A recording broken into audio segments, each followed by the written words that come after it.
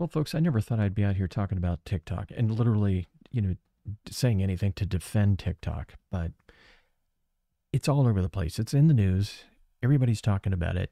And the thing about TikTok is, I think that corporate America looks at a very successful company and they look at, namely, the heart of what TikTok has is the algorithm. If you've never been on TikTok, I like to go on TikTok and for 15, 20, 30 minutes, and I'll see a video about a guy that's giving me tips on how to use WD-40 to do something new and interesting. I love that. I'll see a guy working on a bathroom. I'll see a guy working on his car. Oh my God, I love that car. What is he doing? How did this happen? I'll see a guy talking about, in an auto repair shop, why he thinks the best car is this and in this kind of thing. I mean, it's absolutely fascinating. That's the algorithm. Why is everybody afraid of the algorithm? I mean, Facebook has got an algorithm. They all have algorithms.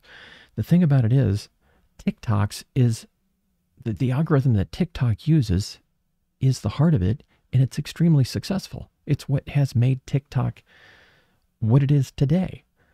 And it's made people willing to put videos into TikTok because it drives that user experience. The algorithm will pair it with people that have similar interests and all this kind of stuff.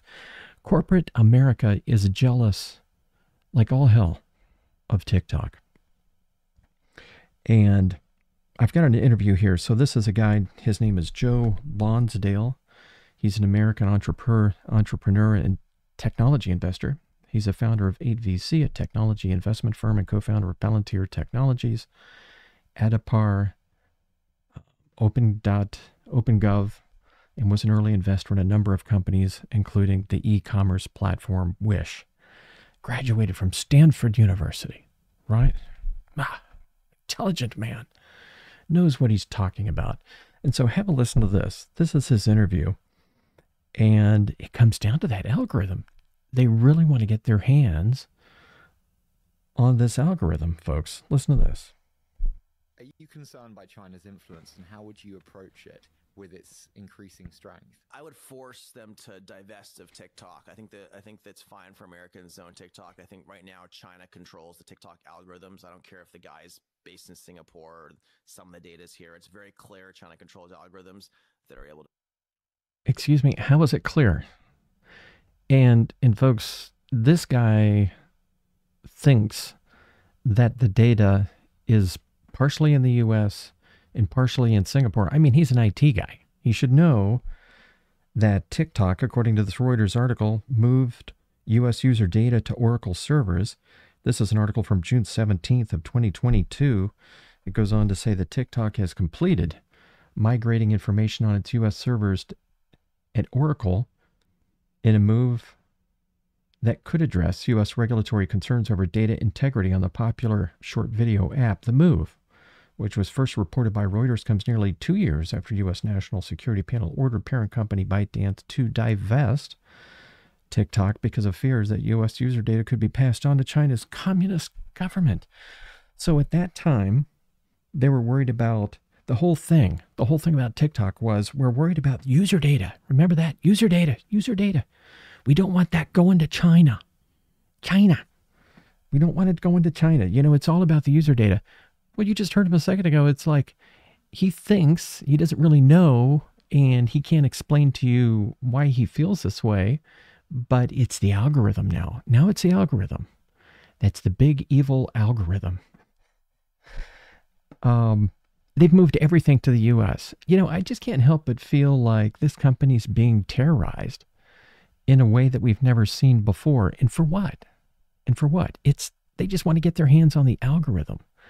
And, until somebody can actually show me how the algorithm is propagated by the Chinese government and is brainwashing people, I don't see how anybody could go along with this, to be honest with you. They keep moving the goalposts when it comes to TikTok. They just want to get their hands on the algorithm.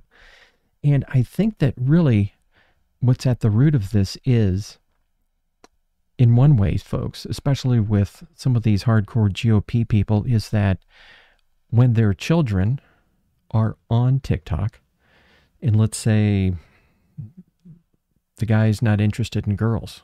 I don't know. And he looks at videos that make, that he's interested in that have nothing to do with girls and they have a lot to do with guys. They keep getting fed that, and that sort of portrays the narrative of grooming and all this other BS, and how people are being groomed to be gay or something. They haven't said that yet, but just wait. It's coming. It's coming. You'll hear that too. But it starts with what your interest is, and then it feeds you information and videos based on what your interest is. So if you start with that interest, well, it will end with that interest. But folks, to say that this is something malicious that the Chinese government is doing, I mean, it's too easy. And we've got to actually push these people to prove that, like we do with everything else. If you think this is something that the Chinese government is doing, by God, show us the proof, right? Where's the beef, folks? I mean, we got to kick back on this. I mean, it's insane that we're spending time on TikTok, of all things, in Washington, D.C. So, folks, now I'm going to transfer over to some of the corny stuff that's been going on today. Getting off the TikTok ride here for a second, I'm going to talk about Ben Shapiro today. Doesn't think that anybody should retire. And this is kind of I don't know, I kind of see it as like a GOP thing. They want you to, they don't want to be the government to tell you what you should and shouldn't do, right? I mean, that's a big GOP thing, right? And they make a big deal out of it. The government shouldn't tell us that we have to do this and do that. Well, he's telling you, in the whole nation, that he doesn't think anybody should retire at 65. Listen to what he says. No one in the United States should be retiring at 65 years old. Frankly, I think retirement itself is a stupid idea unless you have some sort of health problem. Everybody that I know who is elderly, who has retired, is dead within 5 years. Oh, really? And if you talk to people who are elderly and they lose their purpose in life by losing their job and they stop working, things go to hell in a handbasket real quick. But oh, yeah, because then people have time to do videos like I do, right? I'm not even 65 yet, but it gives them time to do that. Hell in a handbasket. Here we go. But here's somebody who's demanding that people should not retire. Why don't you just let people decide what the hell they want to do? Ben Shapiro with the caterpillar eyebrows. Why don't you just let people decide? I mean, what's wrong with that? For God's sakes. The GOP, they use that whole thing. The government is telling us what to do when it works for them. Just let people figure out when they want to retire, for God's sakes. Switching gears to South Dakota, folks. Kristi Noem of South Dakota, the governor. I don't know if this is a paid endorsement, but why would she make a video like this? Why? Have a look. Hi, I'm Kristi Noem. I'm the governor of South Dakota. Oh, and yeah. I had the opportunity to come to Smile, Texas to fix my teeth, which has been absolutely amazing. For Good. years. I have needed Yeah. to have an adjustment to my teeth from a biking accident. Oh, and boy. they've been Oh, boy. Absolutely phenomenal. Years Mhm. ago, I Mhm. was Mhm. out bike riding with all of my kids when they Oh, were yeah. little, and had a biking accident. Oh, and yeah? knocked out all of my front Knocked your teeth out. So Knocked her teeth out, and the good doctor fixed them. I mean, why? Why? Why? Has she nothing better to do in South Dakota? I mean, is it things so slow that, she's got time to make a video about this? Oh, yeah, and I got to show you this. So here's Trump a couple of days ago, Mar-a-Lago, and this sort of opera singer was there, and listen to how she sang the song to Trump. She's like, I don't know what the hell this is, but I'll let you decide.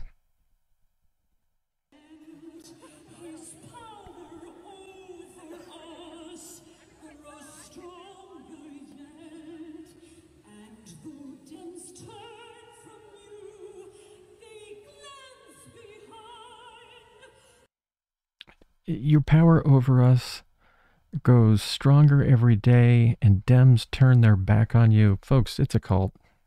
I mean, come on. This is a cult. I rest my case. I really do. I mean, this is insane stuff. It's getting crazy, but that's not the end of it, folks. I mean, when you want to hear crazy, here's Donald Trump actually saying, I guess people like me for pushing back on Donald Trump, I'm an insurrectionist now. They're trying to tweak. It's like a Roy Cohn move. Remember Roy Cohn, Trump's friend who was the lawyer, crazy man Roy Cohn. It's like something Roy Cohn would say, but here it is. Trump is flipping the whole definition of insurrectionist to make me an insurrectionist. In many ways, the enemy on the inside is far more dangerous than China and Russia and all of it. These are really bad people, and actually they are insurrectionists.